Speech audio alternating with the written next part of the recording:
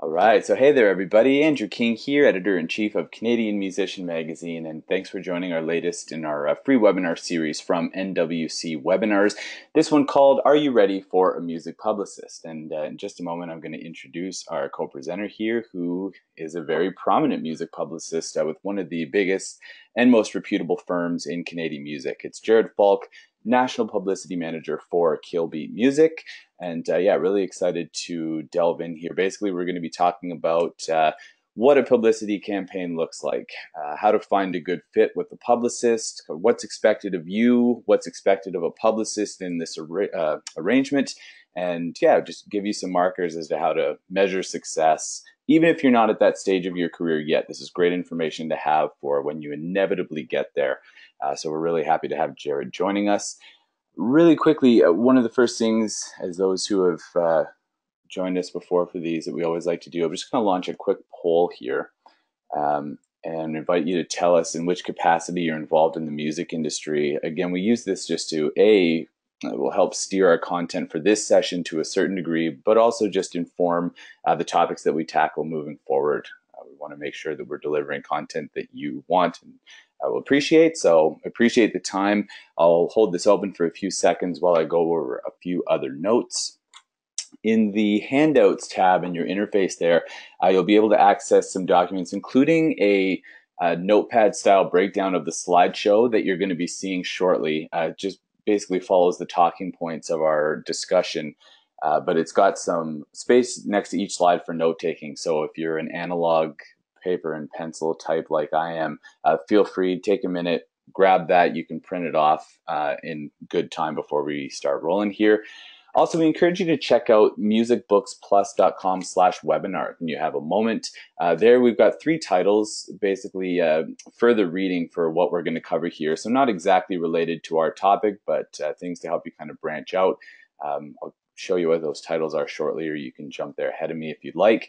And yeah, because you joined us here, there's also a code to get 10% off of those titles or anything else in our sister company, musicbooksplus.com's library. So I encourage you to check that out as well. And last thing to note, we're going to be pausing about partway through here in about 30 minutes or so for some questions. It'll be a shorter question period, so we'll favor anything that's topical to something that Jared's already spoken on or timely. If we don't get to your question then, don't worry about it, because we'll open it up for a longer Q&A at the end. We'll have a bit more time and we'll be able to cast a wider net if there's anything you're curious about that we haven't covered. Yeah, so we've got just over 90% of attendees that have voted here. So we'll close the poll and I'll share with you just so you know who else is in attendance this evening. So we've got about half who are performing recording artists, which is great. Thanks for joining us, industry professionals. I wonder if any are music publicists, wondering what we're going to talk about. And a couple of behind the scenes songwriters as well. So welcome everybody. Really excited to have you. Let's get going here. Yeah, so are you ready for a music publicist? As I said, my name is Andrew King, editor-in-chief of Canadian Musician. Jared Falk, National Publicity Manager for Killbeat Music. I was not inflating their reputation when I mentioned them as one of the top in the country. Pretty much every year at the Junos, the Polaris Prize, there are Killbeat clients among them. Some absolutely major artists, Broken Social Scene, Shad, just a couple current ones that I work with Jared on. But it's a great roster, killbeatmusic.com, I think is it. I guess that's as good a time as any to bring Jared into the fold. Jared, what's the URL? Yeah, killbeatmusic.com. Nice. You are correct. Hi, Andrew. How are you? I'm good, man. Thanks for joining us and for your patience while we got everything set up here. So yeah, Jared's in the hot seat. What we're going to be covering in the first half, we'll bang off these first 3 points. We're going to just give a basic overview of what a publicity campaign entails. After that, we'll talk about at what stage in your career should you be considering this as an avenue to help amplify your message and drive your career forward, because it's not for everybody. There's a lot of this that you can kind of do on your own when you're starting out at the local regional level, but we'll get to that shortly. And then third, before the break, we're going to talk about finding the right fit. So Jared's going to help us, speaking from his perspective, on what makes for a good synergy between the artist and the publicist. And a little hint here, it goes well beyond genre and style. That sometimes weighs in here, but in a lot of cases, well, a company like Killbeat has a very, very diverse client list. So after the break, we'll talk about what's expected of the artist in this type of arrangement, what's expected of the publicist, and to close it off, just some tips for what a successful campaign looks like when both parties come away with the W. That's the win-win. That's what we're trying to get here. That's what Jared and many of his peers in the industry are going for. So here we go. Publicity Campaigns 101. Jared, I'm throwing this at you without warning, but if you can do it in one or two sentences, what's a publicist's job? Yeah, I mean, a publicist's job is really to find a place in the media sphere for, I guess, you to gain attention. And now that can look at a lot of different aspects. But I mean, for us specifically, we kind of cover radio, we cover blogs and music review sites and that kind of thing, but also magazines, local newspapers, pretty much anyone where we can find a good fit where people might, see your name and be enticed to come to a show or maybe even pick up the music, that kind of thing.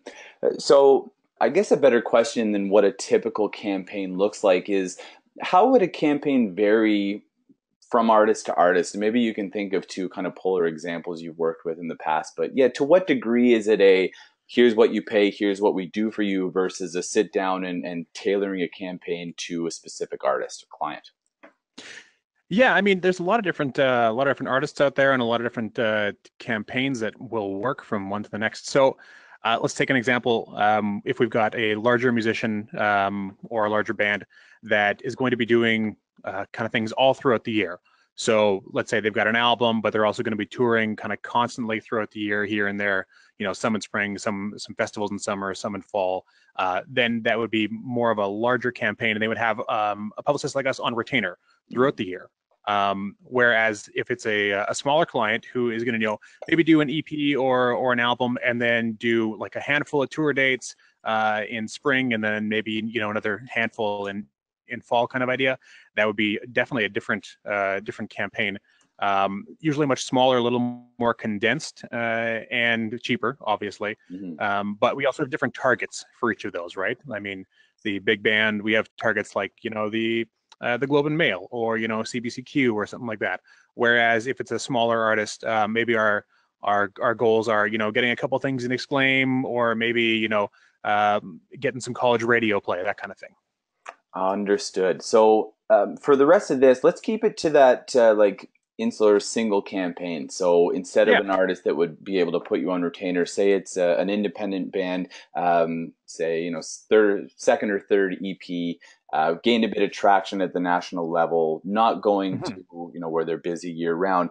I don't want you to disclose anything you're not comfortable with, but as far as like what a campaign would cost in that sphere where it's a few months at a time, there's an initial release and then the follow-up around that, like give us a ballpark as to what folks might be able to expect. Yeah, I mean, there's different publicists who have different levels of what they charge. But I mean, you'd be looking from most people, I would think, for a small campaign, let's say around an EP, a couple of tour dates, that kind of thing, like 3 to 6 months of a campaign. You'd be looking to start around 1,000, I would say. And it depends on what your goals are from there. If your goal is, much higher than that, and you want to try and, achieve that, that Globe and Mail feature in that 6 months, which is very tough to do. But if that's what you're looking to do and you're looking to hire a big gun in the publicity world, it costs a little more. Bingo. And you know what? I was going to ask, like, kind of softball it as to some of the measures of success, just so that we knew that going forward and could expand on it at the end. But I think we'd be better served actually to hold that off, like trackers and indicators. Sure. How you decide whether the campaign is ultimately successful. So yeah, here we go. Are you ready? Now, if I'm not mistaken, I think on Killbeat's site, or at least it used to, it basically said, if you're interested in a campaign, here's how you can hit us up. But I remember it saying something, and I'm trying to get this in a nutshell, but basically like, it's not for everybody. We'll try and figure out if there's a good fit here and go forward from there. So I guess the big question is like, yeah, we might be able to combine all of these in one actually. And basically, like, what would be the decider for you? Artist A, artist B each reach out to you, uh, looking to hire you for a campaign. What would the artist that you would jump on that's ready to go, what does that look like versus an artist that you might say, I think this needs to incubate a bit longer before we can effectively help you and yeah, give you a return on what would be a relatively significant investment? Honestly, for us, we're entirely music based.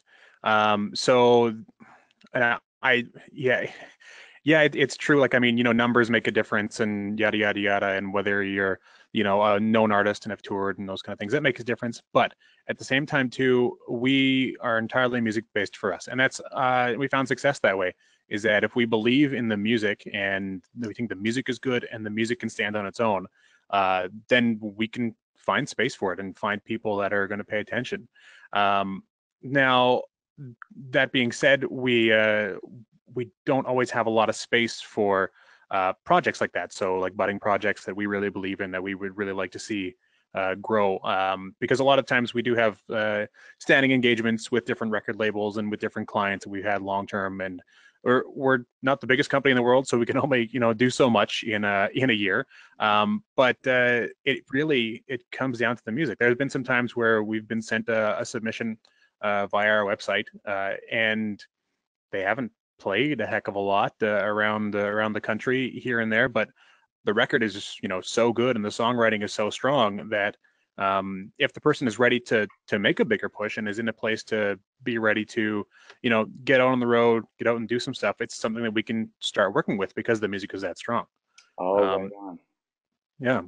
Okay, so I guess that takes off the stage of the career question. But to what to promote? I mean, you'd mentioned a couple of examples, and I mean, from my perspective as the person that's receiving a lot of these press releases, it typically falls between new album slash EP slash single, so new music to promote or tour. But I mean, we've seen all kinds of other things, charitable initiatives, etc. Yeah.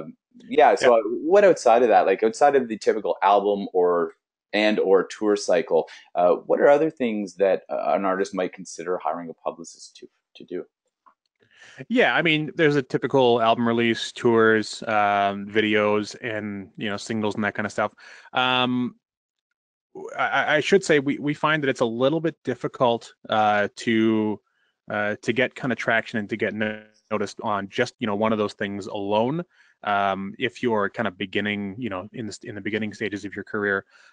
So we try to encourage people to kind of make all those things kind of fall one through another in a different line. So a couple of videos, the EP, the tour, and then other initiatives as well throughout there. But so that, like, I mean, that's ideally the biggest splash, your name, in the most places all at once. So, kind of, can turn anywhere and see band A here, there, band B there. And it just kind of, for us, that's the best way to do it. Now, that's not always a person's ability. We don't always have the ability to do all of those things within like a 6-month campaign, right? It's just either financially not possible, or we don't have the time, or that kind of thing. So there are different aspects that you can do kind of on your own, I would say, in between. So singles or videos and short tours and that kind of stuff, they happen kind of throughout.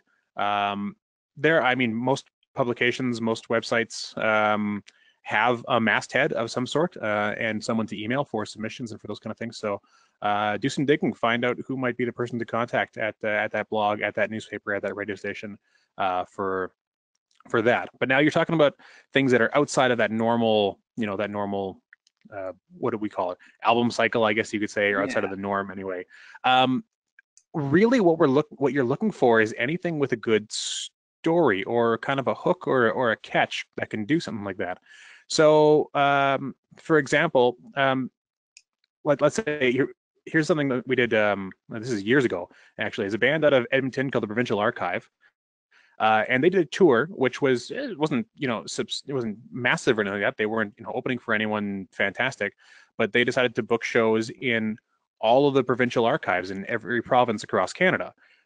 So they would play in the provincial archive, and that's kind of I mean, it's a little funny, it's a little campy, but it's also it's a bit of a hook that someone's, you know, interested in maybe talking about, right? Because Yeah. it's just that little bit of extra something that kind of propels you to the next. Why is this more important than the next band that's playing? Well, because, you know, here's a little hook thing that, you know, bumps it up just a little bit. Same can be said for there's a band, trying to remember, maybe it was Said the Whale. I'm gonna guess on that. They did a bike tour, so they toured by bike up and down BC coast, if I'm right. I could be wrong if it was Said the Whale or not. But anyway, that was a couple years ago as well too. Mm. Um, and here's the thing that this wasn't our idea, but it was something that definitely picked up traction anyway. So the band Royal Canoe from Winnipeg, and they're one of our clients, and they have this new album that came out. And what they did for their fans in Winnipeg is they delivered um, the album to via vinyl to, you know, I think it was maybe 10 or 12 people, to have pre-album listening parties, you know, the week before the album came out, and they delivered them via bike. So they biked all around the city carrying LP copies of their record, and they showed up at people's houses, and people had, you know, like big parties set up all ready to go for this listening party, and like, you know, banners and food and the whole works. And the band biked around the city delivering the album, listening to a couple tracks at a time and letting everyone kind of go nuts. And it was, I mean, it's a small thing, but it got picked up on a bunch of different like media sites, and the Winnipeg Free Press did a big article about it. And it's a really small thing, but as long as you're inventive and have something that's, you know, you can talk about, it's going to go far and wide, as opposed to just doing, you know, just the regular here's an album, or, you know, just the regular here's a song, here's a video, right? So Bingo. yeah, it's, I mean, it's a bit of creativity on your own part, but it makes a huge difference. Nice.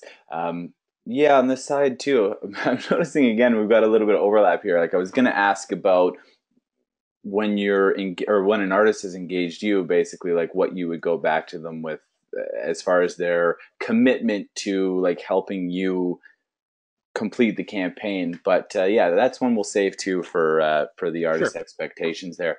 Um, well, so I'm interested now because you mentioned with Killbeat it's all about the music, or at least largely about the music. Yeah. Yeah, so maybe some of this will just not land considering the company, Well, but yeah, help well, us out here. I can explain a little bit more beyond that. Mm, So kind of let's say what we're looking for anyway for a band where the music is great, and we really want to hop on board and help out. You know, maybe a band that's, you know, just kind of starting out. So another thing that we're looking for is we're looking for kind of a drive to get beyond your home circle. So if you're playing, you know, shows in your home city, in your hometown, and you've got some radio play there and those kind of things, those are all great. But I don't know that you need to hire a publicist at that point if you're not kind of ready to go beyond those borders. So for us, it's really hard to try and introduce a band to a larger audience in Canada, especially because Canada is so massive. If, you know, you're going to be at the stage in your career where you're playing just around your city and around those kind of things. So mm, that's one thing that we're looking for. We're also looking for I guess a bit of social media engagement on your behalf as the artist. So a lot of, and this is the sad, I go with backroom fact of this of finding publicity spots, is that a lot of times that outlets, especially the bigger ones, are looking for a bit of an exchange. So they would feature you in exchange for you featuring them on your social media. So good social media engagement with your fans and good content there goes a long way in helping you find, you know, bigger and better media outlets to help share your music, mhm. because, you know, that's the trade-off, is you're sharing their brand as well too. So it's a bit of a trade-off that way, but it is definitely one thing that we do kind of look for. However, social media engagement and that kind of thing doesn't fit everyone's brand as a musician. So, and we realize that, and it's a little bit tough. Some, you know, some bands and some artists like to you know, play the low key game and do things that way, which can work to some extent. I think worked a little bit better before social media was a giant thing. You know, artists like Hayden, who's actually a client of ours as well too. Right. You know, kind of just disappeared off the map for a little while, right? But that's his brand, is that, you know, mystique songwriter, which works cool for, you know, someone who's, you know, that great of a songwriter and has that, you know, kind of panache to his background. But at the same time too, it's not always awesome in this world right now if you're trying to start out. I mean, there are still times where there are, you know, tastemakers out there and tastemaker blogs and these kind of things who find, you know, certain songwriters and musicians and that kind of thing, and champion them through their own, you know, natural discovery or through Spotify playlists or these kind of things, right? And that is a way where, you know, you can go from absolutely, you know, just playing in your basement to actually getting millions of streams on Spotify. That happens.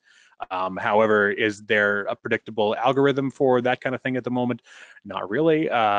So that's not even, I mean, that's not even something we really, you know, work into that much, is tastemakers. We do a little bit here and there, but I mean, not the, you know, 0 to 100 explosion artist. That's kind of, it's unpredictable. And if someone could tell me how to figure out whether, you know, a tastemaker is going to pick up this artist and they're going to go to, you know, millions of streams on Spotify overnight, I would like to know, because that would be fantastic for our business. We'll talk after, Jared. Okay, sounds good. Thanks, Andrew. Well, I guess a couple of these might be worth jumping into then. Sure, absolutely, yeah, like definitely. geography. So some of this is solely from my perspective, so I hope it's not ignorant. But I mean, looking at Killbeat, at the artists, at the campaigns, I mean, very much a national publicist, coast to coast, across the board. Yes. That's it. I can think of a handful that are better regionally, like, and I won't name names in case it's a label that some of them don't want, that they're trying to get to that national level. But like, I can think of some publicists that have a great roster, a great rapport with a lot of the industry in Atlantic Canada, which, you know, itself can be a bit insular and microcosmic. Right. Same with Quebec, same with out west. So yeah, has it ever been the case where like someone's come to you and you and or Ken have, how do I say it, like, suggested a different fit, like something that's a bit more targeted to a smaller territory, considering where a band is at? Absolutely, yeah, 100%. That's definitely something. So yeah, each region has their own little pocket, right? So Toronto in and of itself is its own region, and you can become very successful just playing in and around Toronto. Same for Atlantic Canada and Quebec, as you mentioned. I mean, the prairies are a little bit different, but there's not as many people. And BC, Vancouver's kind of the same thing, right? So that's definitely the case. If that's something that you're looking for, if you're looking for, you know, let's say Atlantic Canada, lots of cities, right? Lots of opportunities to play, lots of different media outlets. If that's something that you're looking for in there, then definitely we would suggest going to Publicist that specifically works in Atlantic Canada, and specifically for Quebec. Quebec is such a different market than the rest of Canada in the music world, that I definitely suggest that you hire a Quebec publicist. In fact, a lot of our larger clients who do national campaigns also hire a Quebec-specific publicist because of how different the market is. Right. So it is. It's definitely, if you can afford to hire multiple publicists for each of the different regions, to, you know, people that specify in a certain region, absolutely go ahead and do that. It all depends on what your focus is and what your goals are as an artist, right? So if your goal is to do just the Toronto scene, there are lots of publicists who cover just the Toronto scene. Same for Quebec and same for Atlantic Canada. And the bands that we're working with and the bands that we like to work with are kind of focusing on more of a national scene approach to things. So tour dates across the country, that kind of thing. I say tour dates all the time because a lot of it depends on that for us on the national campaign side.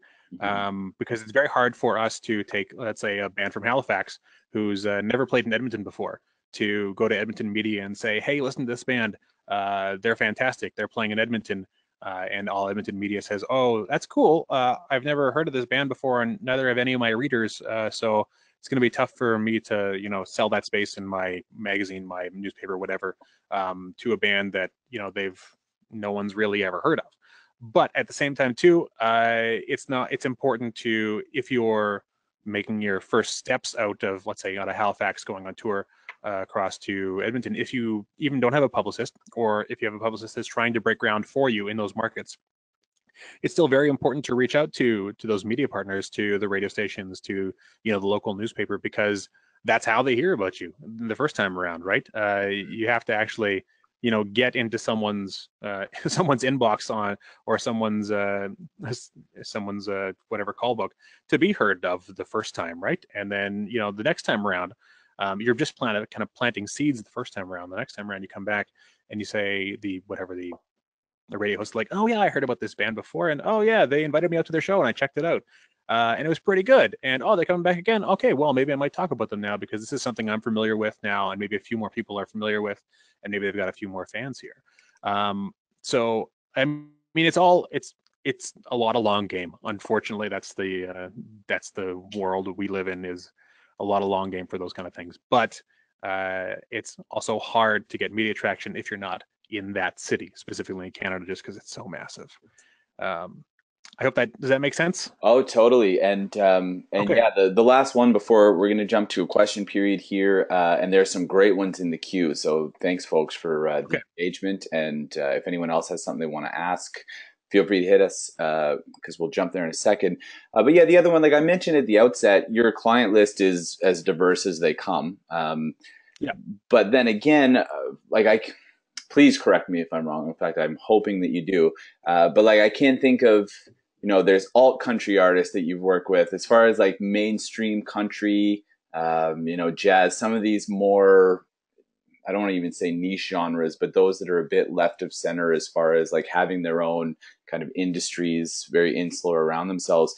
All this to ask, like, has there ever been the case where even if the music is on point, have you ever maybe not turned down a campaign, but tried to defer someone towards a better fit based on genre, or by extension, like overall brand?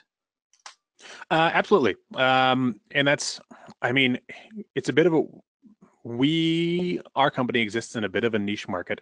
So a lot of our clients kind of have a bit of a specific sound, I would say, regardless of genre. So let's take, for example, a band like Bad Bad Not Good, who we work with, who is, I mean, at their heart, a jazz band, really, and they're a jazz instrumental band.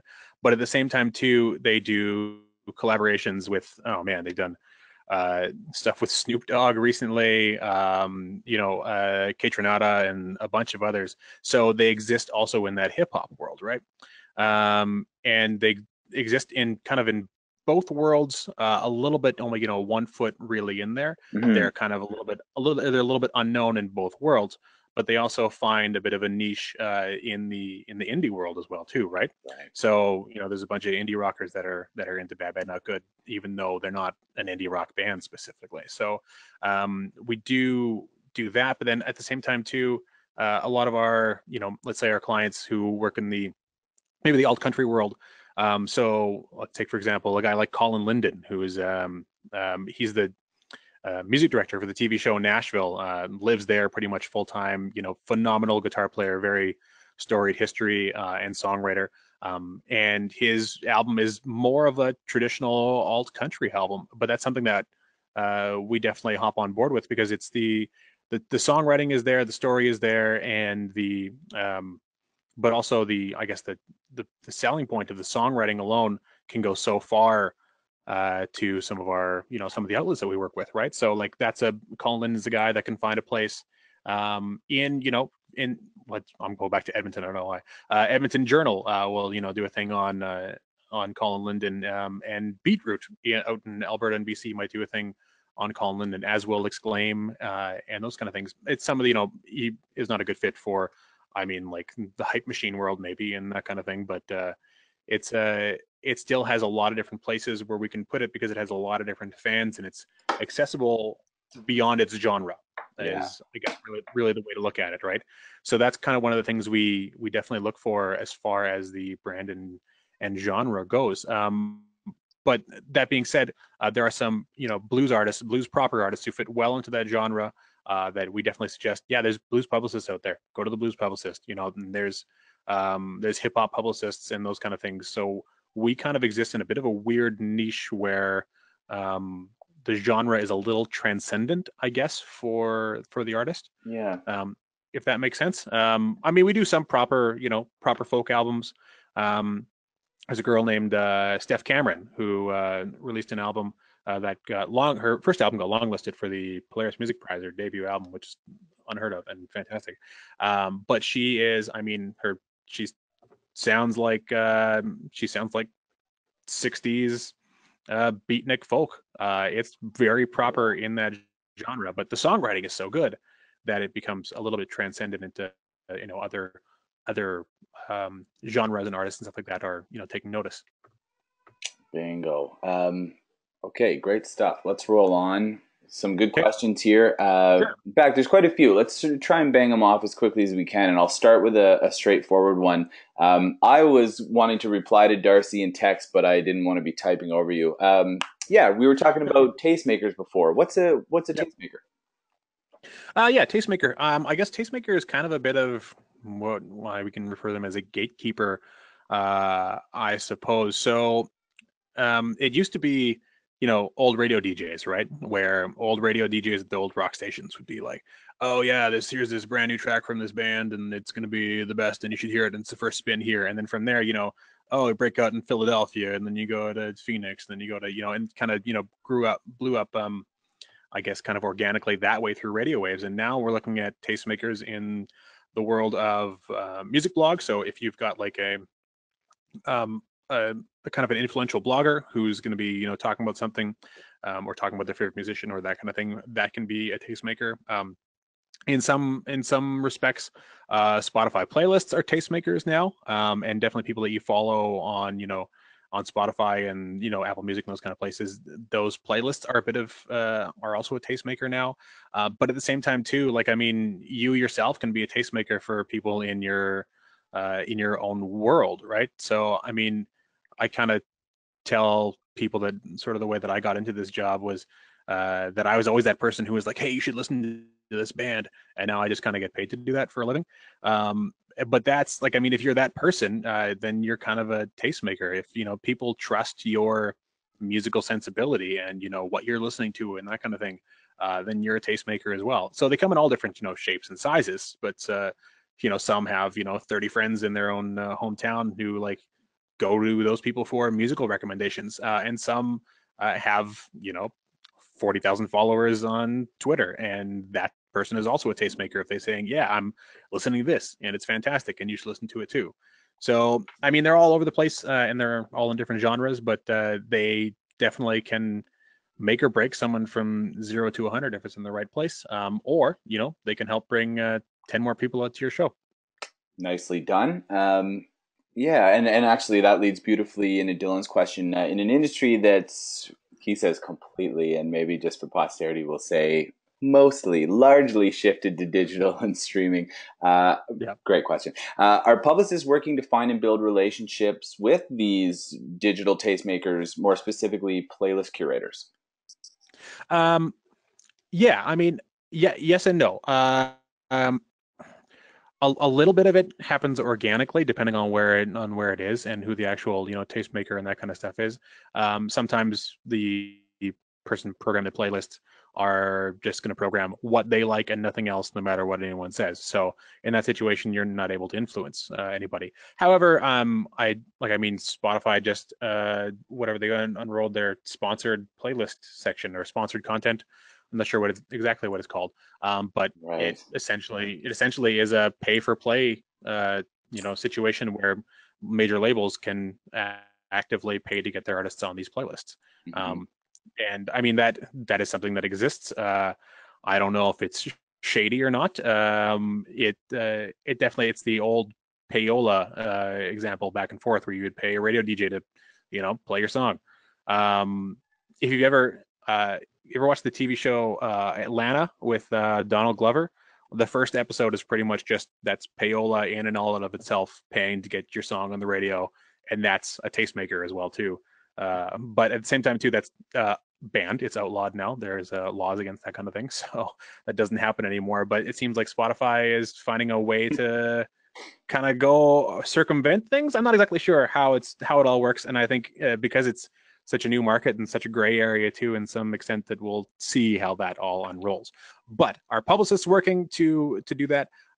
Yes, a large part of that is done by labels, and the labels work kind of a lot more closely to Spotify, to Apple Music, and that kind of thing than we as publicists do. But it's definitely the case that we're working towards it, and we do definitely do work together with Spotify on some things and with Apple Music on some things directly. And a lot of times we're looking for, let's say, Beats One, Zane Lowe's show.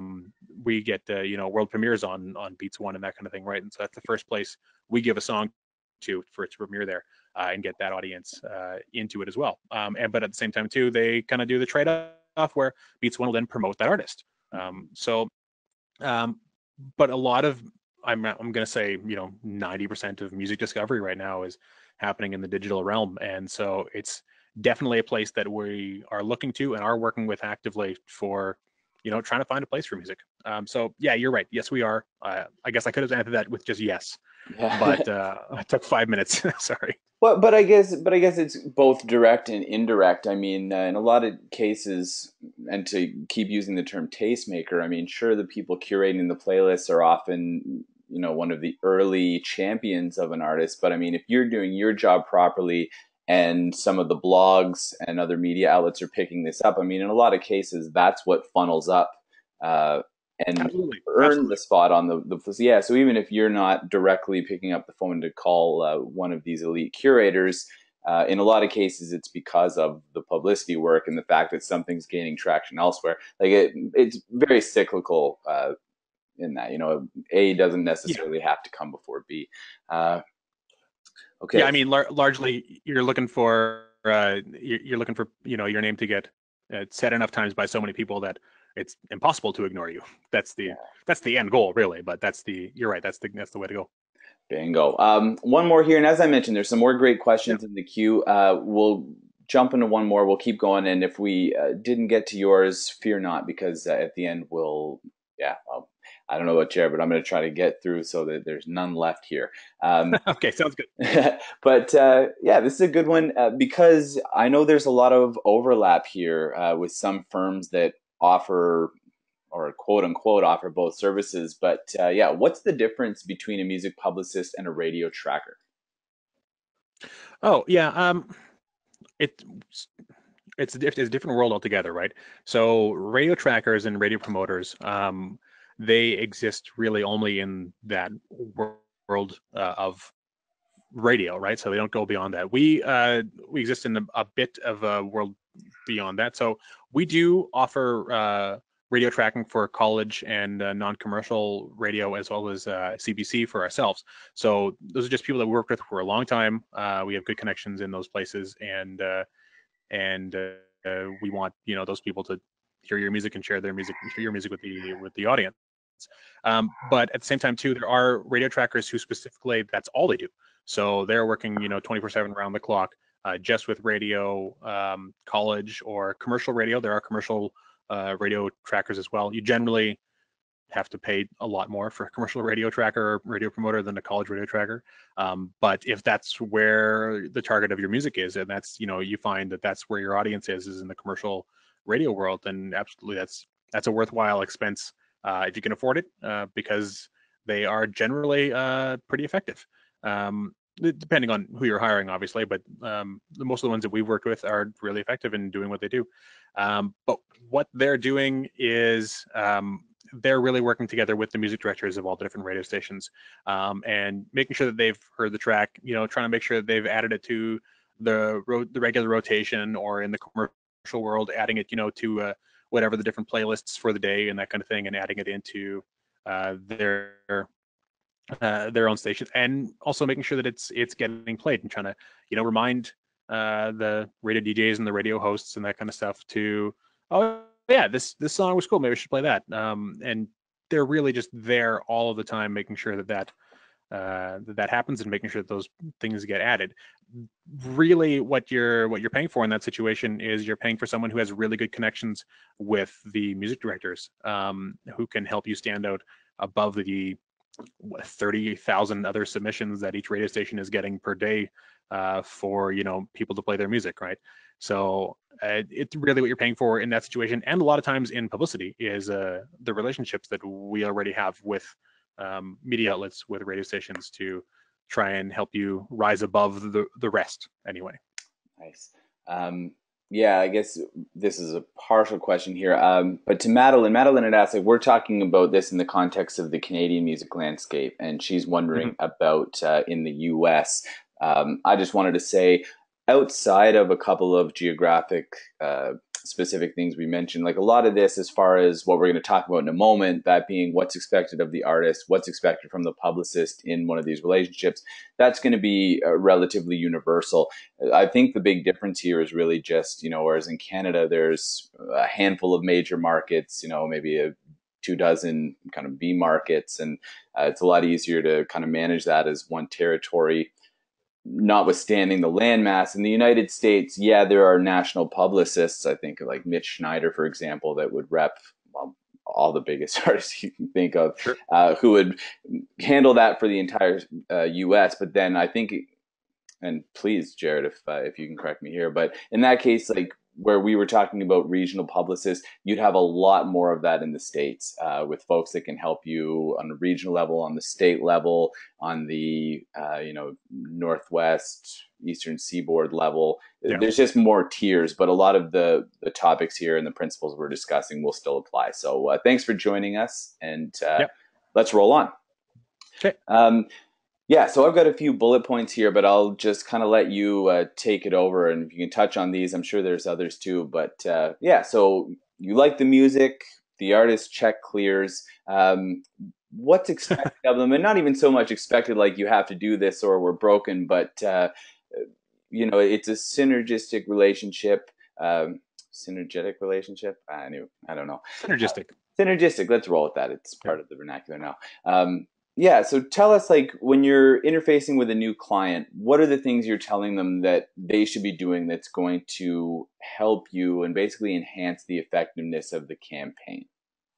Yeah, so there's a few things right off the bat. I'll start with just the very basics, and that's a good bio and press photos. We're going to start with the basics there. Mm-hmm. So a good bio, it's something that tells your story as to why you're an artist, what you're doing, what's going on with this, new record, or what's going on with your music career at the moment. And maybe talk about some of the your past wins. Maybe you went toured with somebody, or shared the stage with somebody, or got nominated for an award for something, or got some radio play somewhere.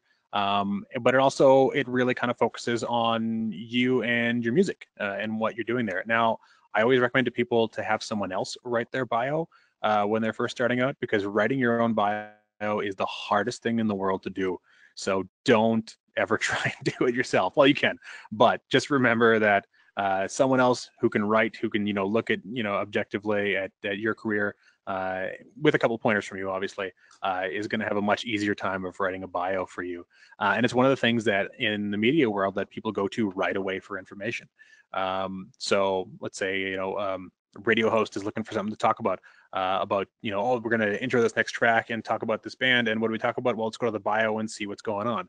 So it's nice to keep that up to date, first of all, so that everyone has the same information, but also has, nice points that people can pull out of automatically and, maybe just read over the radio. Or for an example, if they're writing a newspaper article about you, they can, reference some of the points in your bio that they would pull into the article.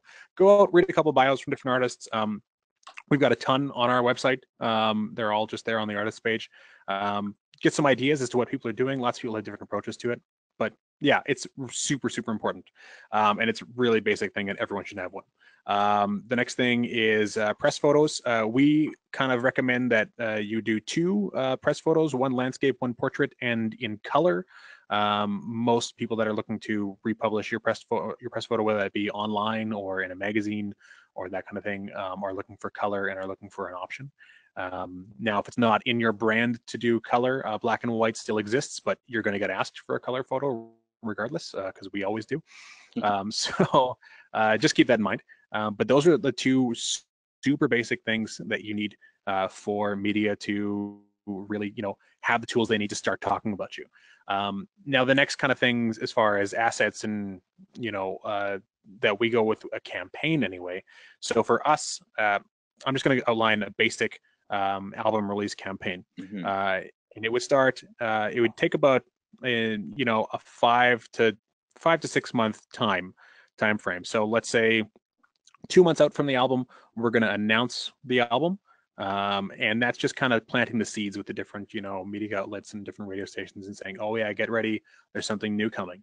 And then, maybe a couple weeks down the road, then we're going to launch, ideally we'd like to release a video or something like that. Oh, sorry, I should say generally that album announced you release one of the songs. Just, kind of get people to taste a little teaser as to what's coming. And then we try to release at least 1 or 2 videos in between the announce and the actual album launch, because it kind of helps people to, pick up traction, start building a little bit of steam going into the album release day. And then ideally you're touring around the album release as well too, to try and make a bigger splash as well. So that all kind of helps to work the story up into a bigger push for the tour dates for the album release. And videos they're super important. They are kind of the main thing right now. And they can take a lot of different shapes and forms. They can be official videos. They can be lyric videos, which don't get as much traction, but they still work. Live videos.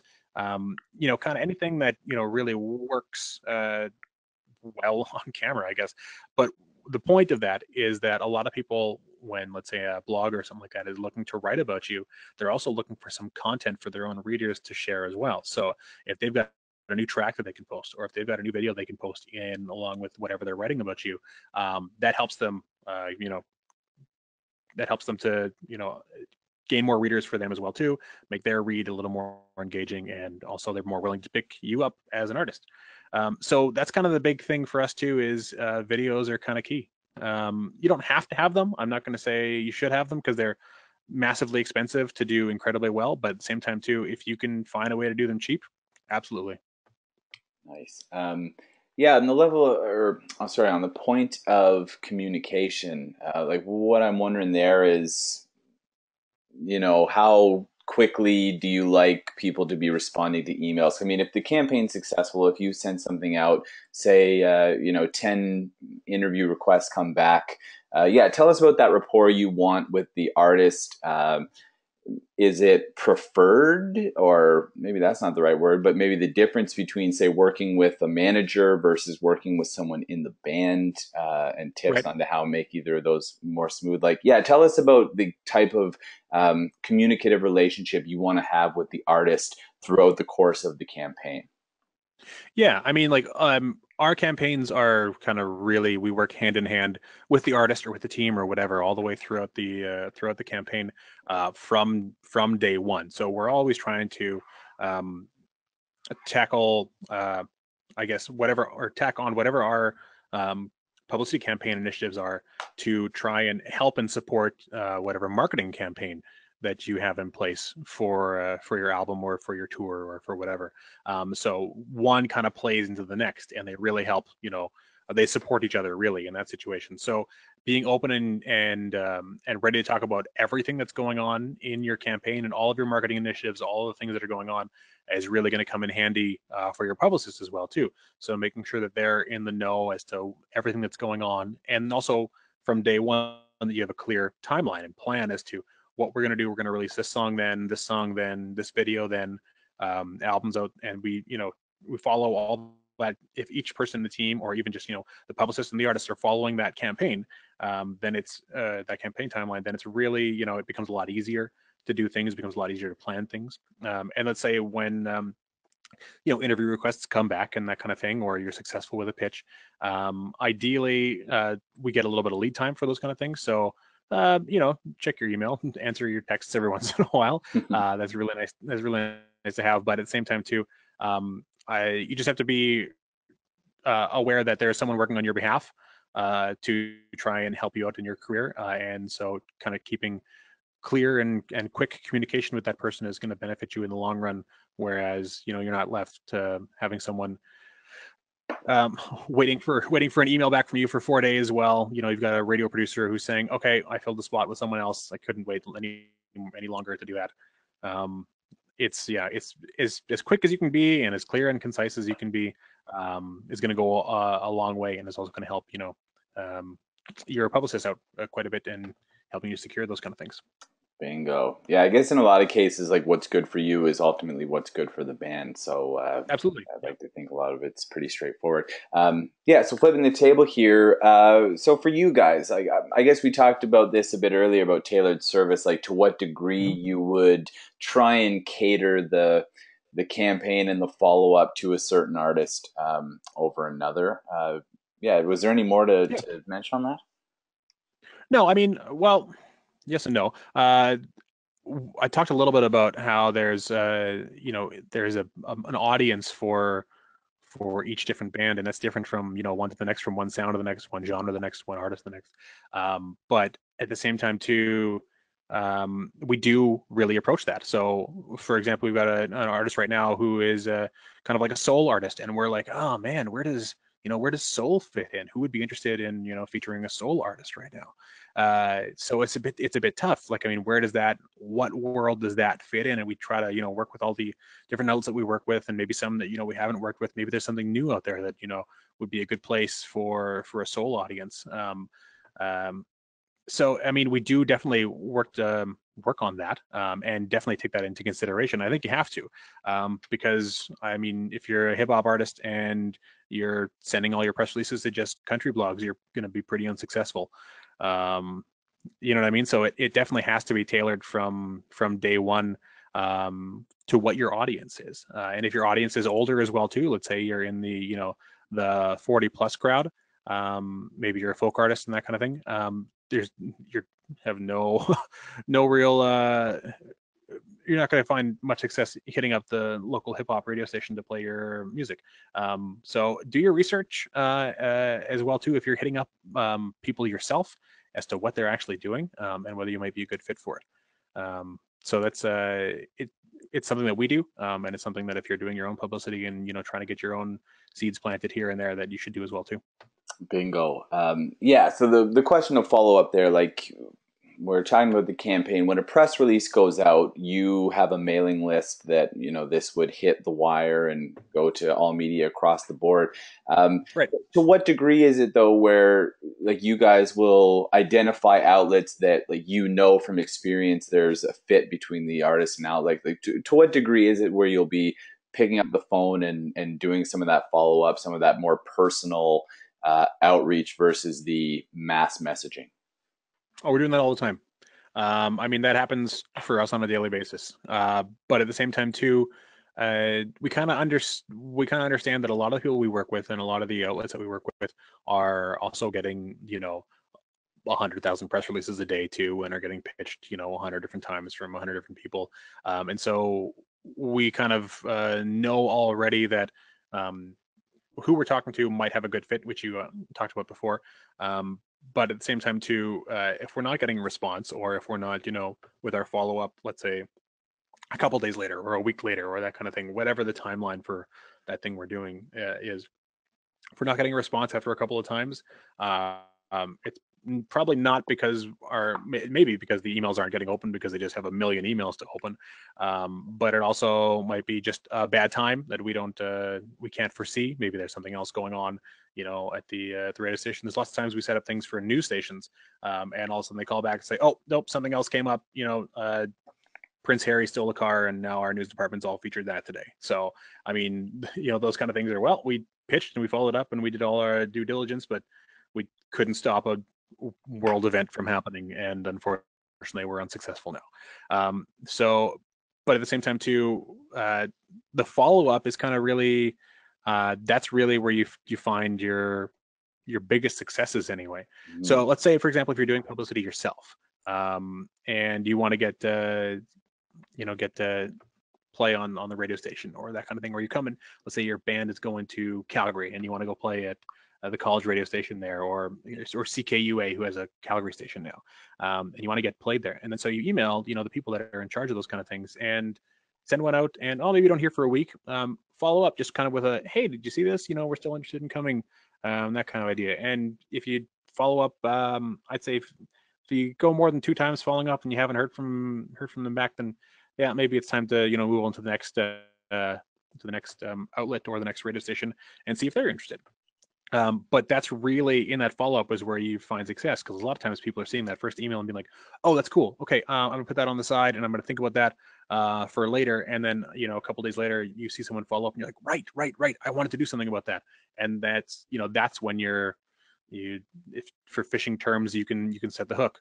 And that's really where we find a lot of success, is in the follow-up. But at the same time too, that's also where our major failures are, because we can follow up and we can pitch to some places, but ultimately it might not always be the best fit for reasons that we don't know. And once again, you've led me beautifully into the last point here, which is actually basically our next slide. But yeah, like measuring success. So I remember, I think the first time that we met in person was in a music industry event. Shout out to Manitoba Music, January Music Meeting 2016. Obviously, we've been working together a lot before that, because that follow-up we were just talking about has led to many grand late night intimate phone calls.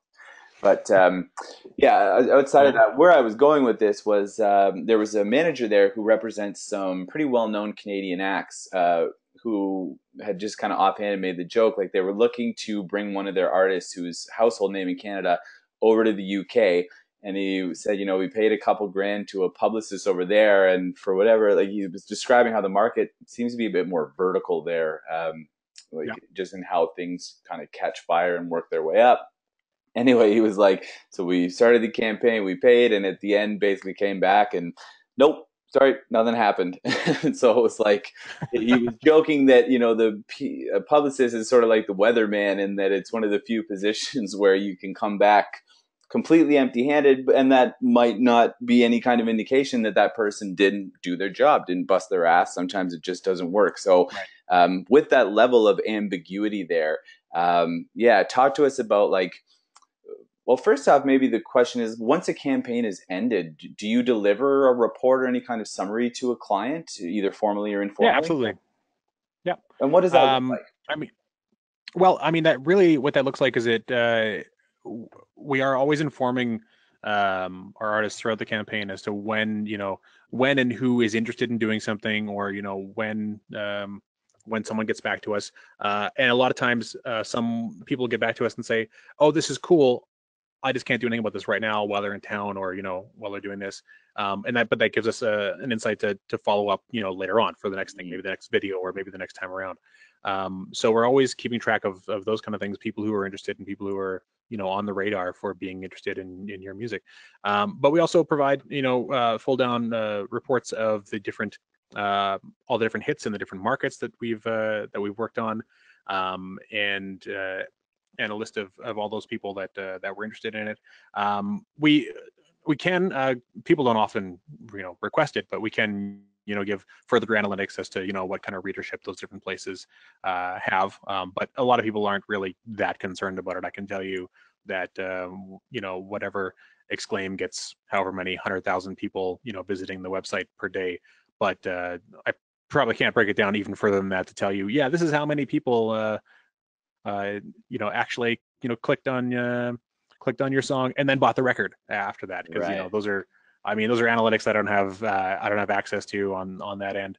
It'd be nice to have, but at the same time too, a lot of people don't really care. Some people do for number crunching, but we can definitely offer those kind of things. Now, I guess a lot of that comes in the marketing world. So those kind of analytics and that kind of stuff you're paying for. So let's say you're paying for Facebook ads, Google ads, those kind of things. You get, all those analytics back for you, because computers are awesome and Google tells you what to do. But at the same time too, that's something that you pay for. We don't pay for any media hits. We're all earned. So based on, the story or the music alone. So we can't really offer a ton of crazy breakdown data for all these different things. Right. But we definitely do have link tracking and that kind of stuff, and we can tell you how many people, opened the the email or opened the press release, and we can tell you, and you can extrapolate from that what percentage of successful you were, if you want that. But again, like I said, a lot of people don't ask for it. However, we do have it. So it's the breakdown can be enormous, or the breakdown can just be like, you know what, people liked it. They wrote articles about you, and how many people were affected by that article, I don't know, but we can guess. And at the same time, too, you're probably not going to see tangible results. Let's say for your first introductory campaign, you're probably not going to see all of a sudden 100 more people at your show if you're just starting out the first time around, just because you got an article in, let's say, the Vancouver Sun did a little preview or something like that. Mm-hmm. That's cool. But at the same time too, how many people did that translate into getting into the show? Maybe 5. I don't know what the thing is. However, the second time around, when you've got an article in the Vancouver Sun, the Georgia Strait's doing something, and some of the radio stations down there are picking up on it. At that point, that's when we start seeing big results in terms of ticket sales and that kind of stuff. And that's where different marketing initiatives are also coupled on top of that. So it's the intro campaigns, those tangible, measurable results are really kind of difficult to do. But at the same time too, once you build on that, once you keep on going, and then second time around you start seeing a little more growth, and third time around you start seeing a little more growth. That's the idea anyway. But again, like I said, it's a bit of a long game as to the publicity. So I mean, if you hire someone and pay them a couple $1,000s to promote your record, and you've never played somewhere before, just know that that's a tough sell. So it's a tough sell, and you might be a little disappointed, but at the same time too, that's unfortunately the nature of the beast right now. There's the old was it Ogilvy adage of you can pay however much money you want for advertising, but only 50% of it works, but you don't know which 50%, right? So it's a little bit like that in publicity, and it's entirely like that in advertising. I used to work in advertising, so I understand that side of things. Yeah, you touched on it, but like with knowing for next time, again, that's like the advantage of continuity of working with the Absolutely. same publicist. And like we're talking, it's a lot of long game, a lot of slow burn. But like Jared said, there's instances where someone will show interest, and even if that doesn't materialize in, an article, a hit, this time, like that there's a seed planted there that is much easier to take advantage of the next time around. And if Jared, if one of these comes to mind for you, interrupt me, but on the direct and indirect benefits line there, what I specifically had in mind was, and I guess it's good that I'm talking here just so Jared doesn't have to brag, but like a company like Killbeat, it's strange because it's almost like they're curators in themselves. I mean, Jared mentioned it's all about the music. They do have a certain sonic aesthetic that a lot of their clients fall into. And so as an extension of that, like for me, there are some cases where I've never heard of an artist, and yet if I see their name in the headline of a Killbeat music release, even if I don't jump on anything with that artist, in my mind, it's kind of elevated them to a certain level. Like, so even if you can't see anything tangible as a result of that release going out, in a lot of cases, there's that benefit of, we talked about some of the bands on Killbeat's roster. Well, if you're a junior band, much like, say, Arts and Crafts Records, I think, where, in a lot of cases, even if you don't know that artist, there are people that trust that label so much that they'll buy anything that's on it because they, believe in their curative abilities. I find that to be the case with certain publicity companies, including Killbeat and a bunch of others I could name off. But yeah, are there any other like indirect benefits to? I wonder. Anyway, we can keep it at that. Okay. Yeah, it works. Yeah. Just know the silent seller there. So there's a couple questions here. If anyone else has something, fire it at us, but we'll kind of close the queue off in a second. Jared, your thoughts on Hype Machine and Submit Hub, and I guess similar services? Hmm. Um, yeah, my thoughts. It's a bit of a weird world. I mean, you're paying for submissions in some situations for some of those different websites, um, and it does work for some people. Sometimes the hype machine and the whatever submit hub and those kind of things uh, does find its way into a tastemaker blog and does find its way onto a playlist of some sort. Um, Now, again, that's one of those kind of things where it's entirely unpredictable, right? As to who's going to click on it when, what kind of mood they're in, yada yada yada. And at the same time, too, you're also competing against thousands upon thousands of other people in a pretty, general melting pot situation. Um, we don't specifically work with work with that aspect. Like, I mean, I said before, we don't pay for anything. We go based on earned media alone, which is your story, your music, and try and find connections through our relationships that we have. But at the same time, too, it's not a bad way for someone who doesn't have a publicist, or someone who's working in a genre that's maybe not doesn't have an outlet like a newspaper or a magazine or a radio station or something like that. It is not a bad way for that person to try and do a little bit to try and get their music to rise above the rest, right? Mm. Now, it's also a great way for people to make money off of off the internet. Mostly the people who are hosting these sites.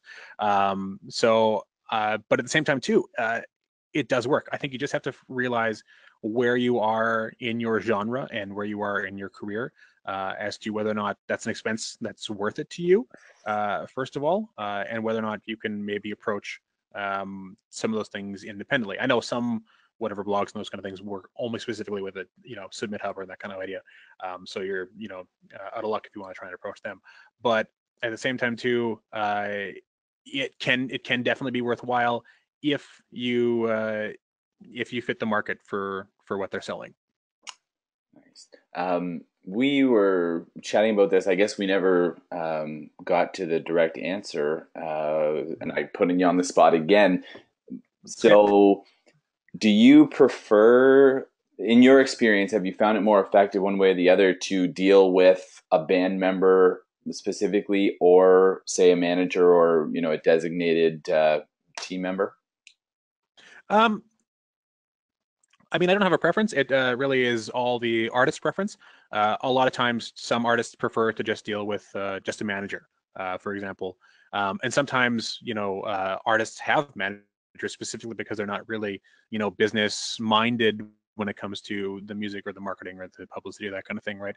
And they have a manager specifically to do that for them. So that's we talk to the manager, and the manager then interprets with the artist. But there's a lot of times where we work with artists who are very savvy when the world of business, publicity, marketing, those kind of things exist. Um, and it's really nice to deal with them. It's usually takes one middle person out, but at the same time too, it also helps talking to someone who understands what we're doing. So if that person in the band understands what we're doing and understands what our game plan is and why they hired us in the first place, that's really really beneficial to us because it keeps those lines of communication open and so on and so forth. However, if it's you would like your manager to handle all that kind of thing, that's 100% fine with me. I have no problems dealing with managers as well. We work with them all the time. But at the same time too, if you have let's say you're a band who's hired a publicist and you don't have a manager, which is fine. That's not a big problem. Um, Whoever the person in your band is, it's kind of the most business minded or the most organized or that kind of thing.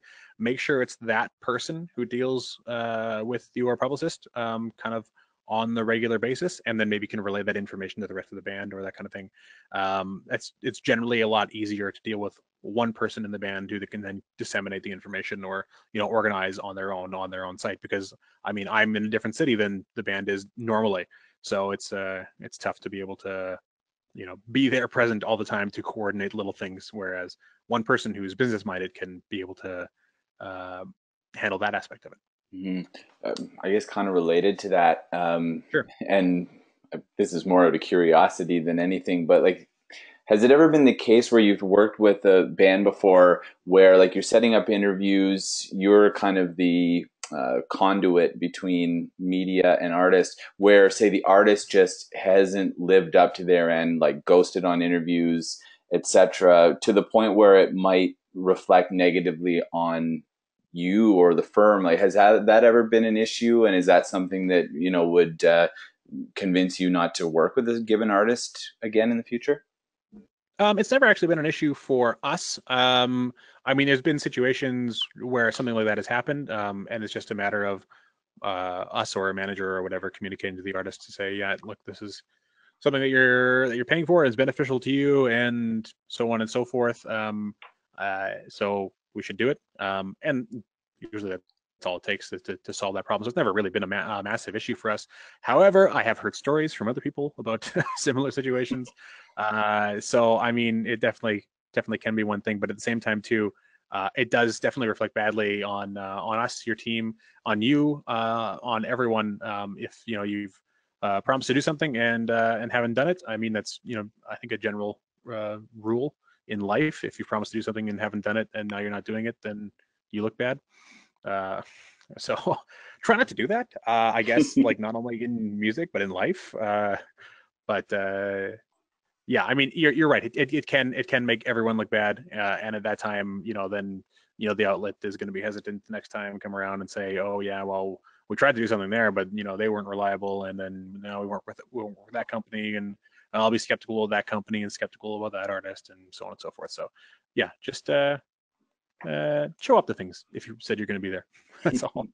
Um, there's one more question here, and I'm sorry Yeah. to say, Jared, it's maybe we can tag team this one, although yeah, it's a bit outside of the topic here, but we want to It's help okay. people out. So the question is, could you comment on the artist that loves to do it all the jobs of their profession: sing, write, market, business manage, book, I guess, publicity? Do they have to work with a team? Is it more reputable? If I can start here, I would say, I mean, at some stage, you're going to have to be all of these things when you're just starting out in most cases.